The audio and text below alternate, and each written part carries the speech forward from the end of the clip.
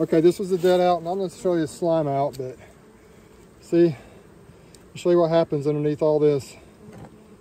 See all those hive beetle larvae? See all the little hive beetles down there just doing their thing. So they're just down there reproducing, having a good old time. Look at them. I'm about to rock their world. Let me show you what I kind of like to do. I'm not recommending anybody do this, but I found it to be successful. In a true slime out, usually there's not all this yellow powder pollen right here like this. Usually they're just, might be thousands of larvae just squirming around and slime everywhere. This hive is not really a slime. It's just kind of, maybe it's already past that stage, I don't know. But I like to take my blowtorch and just burn them. They can't stand the heat. Get a couple of bees here or there, but there really aren't any bees left in here. So I'm mainly just killing beetles and larvae. And I'll just do this.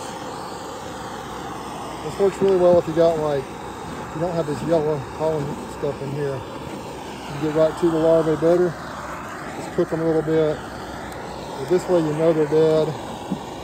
Really not a big deal trying to take them anywhere, get rid of them. Just, you know they're not going to fall out on the ground and turn into beetles. Really works well. Not like that. It kills them instantly when it hits them.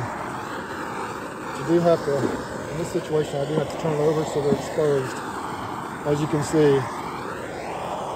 See how it just nails and hammers them. Beetles and larvae alike. They can't tolerate it.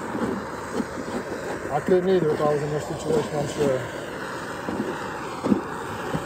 The frames are not in really bad shape. I'm going to leave the boxes out here, and then next week when we do splits, I'll put them on top of deeps to kind of help manage the room and my busier colonies. Maybe that's what I'm planning on doing. So that's one strategy. If you come into a slime out, you got hive beetles and hive beetle larvae everywhere, you can just burn them with a torch.